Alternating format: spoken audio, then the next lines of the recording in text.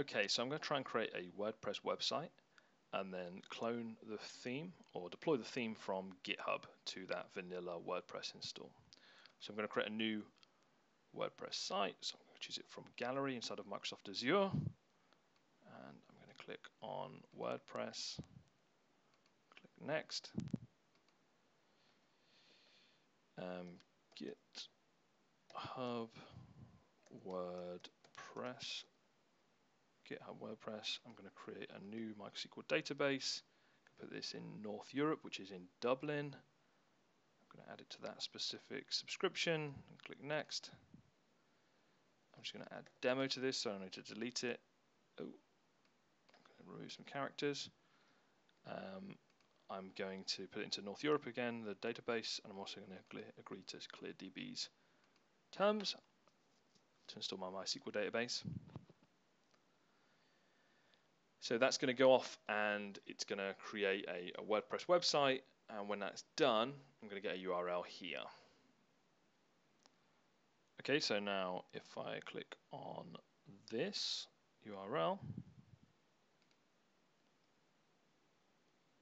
it's going to load the new installation of WordPress that I've just installed. Choose some basic stuff, BB demo.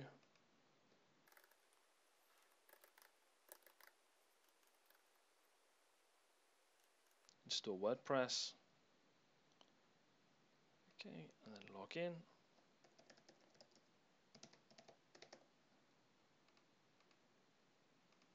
Remember me. Now if I'm going to go and look at the appearance and themes, we'll see just the default themes that are installed. So what I want to do is deploy a theme from GitHub. Now I actually am not a theme writer, so I just went over and forked this one called WordPress Foundation, which is by Zerb, and it installs like the Zerb Foundation CSS framework. So it's just like a really clear basic theme. The only thing I've done once I'd forked it is I rearranged the locally on my machine. I rearranged the folder structure and then recommitted it to GitHub. So I've restructured it so it's actually in the kind of folder structure has a WP content folder, then a themes folder. So it's like as if this was the root of my website. I've constructed the folders as if it was the root of my website, and that's because the way that we're going to use to deploy from GitHub to Azure, this is the simplest way of doing it. We could have just kept WordPress Foundation in the root and then use some settings to put it into the right place on the website for deploy, but just to keep it really simple, I did this. So we have now this kind of folder structure. It's in GitHub. So now if I go and clone this thing down to my machine, so I'm just going to open up Panel. And I'm going to go and change directory to my Git folder, and I'm going to git clone the URL from GitHub. It's going to create a folder called WordPress Foundation, and that's going to be hopefully in my Git folder. I've got WordPress Foundation. And you'll see it's got this folder structure with the base theme, which I've forked from GitHub. Okay, so that's all good. I'm going to go back to the website, and I'm going to say to it, I want to deploy from GitHub some particular source code. So if we go to the dashboard, we can go up, set up deployment from source control. Lots of different source control systems you can use. I want to chant source control systems like Dropbox, but never mind. We can use a GitHub. We could do it from any Bitbucket, from local Git, whatever. And then from GitHub, I'm just going to choose to go to my repository WordPress Foundation. And what this does is it then goes to GitHub and it sets some stuff up. And what it does set up exactly is it links to the GitHub repository, and then if I go over to here and look in settings on this, and then I go to webhooks and services, they'll have added this thing, GitHub WordPress Azure websites.net deploy. And what that does is every time I make a commit to GitHub, it will deploy that website. It will deploy that code to the website. Now, by default, it does this kind of merge where it basically doesn't touch anything which is in the folder already. It just places everything from GitHub over the top. That's the default build script. Now, you can change the build script if you want. That's beyond the point of this video, but you can change it. The deployment script is completely manageable and changeable, and you can alter it to deploy PHP websites, or use Grunt to deploy Node.js websites, or use MS Build to deploy ASP.NET websites. And this is just deploying direct to live, but you could set up a system where you deploy to stage before you push to live.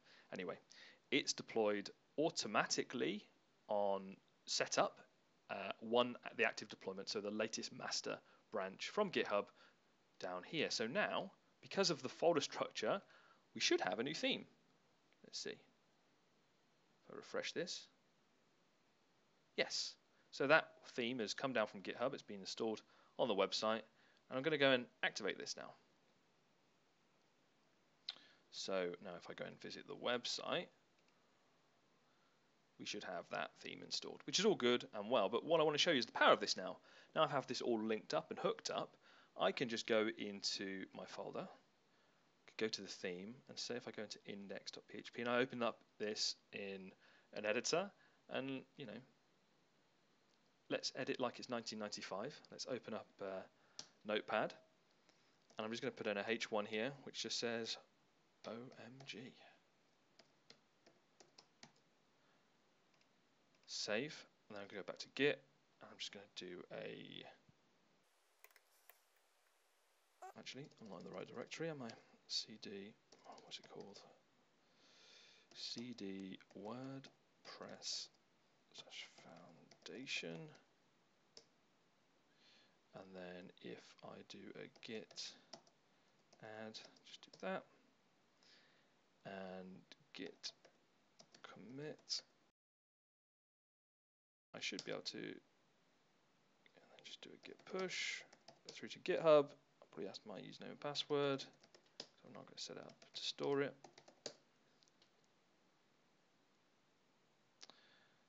If I go over to Azure now,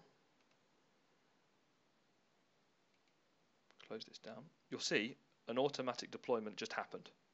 So because it got pushed, there was a commit to GitHub, that got pushed to Azure, and then my active deployment is now changed to OMG. So if I go back to my WordPress website and I refresh, then you'll see it's updated the theme, the live theme on my website, to now say OMG, because that's the index file that I changed. I committed it to GitHub. GitHub then pushed over to Azure. Azure noticed the change and then automatically deployed it. Now I could go in and change that and go through all that process again, remove the OMG, but perhaps I want to roll back to a previous deployment.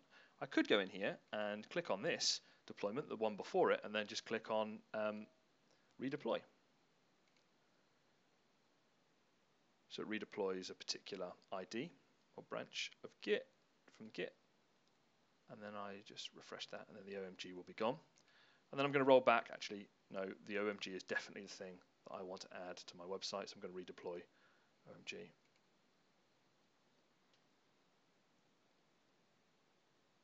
And then once it's redeployed as my active website, my WordPress site will now say OMG again. So that's how you do GitHub deploy directly to Azure. And once you have this set up, you're just committing directly to GitHub, and that stuff's getting naturally put up on your live site. It's a really great workflow, very quick workflow.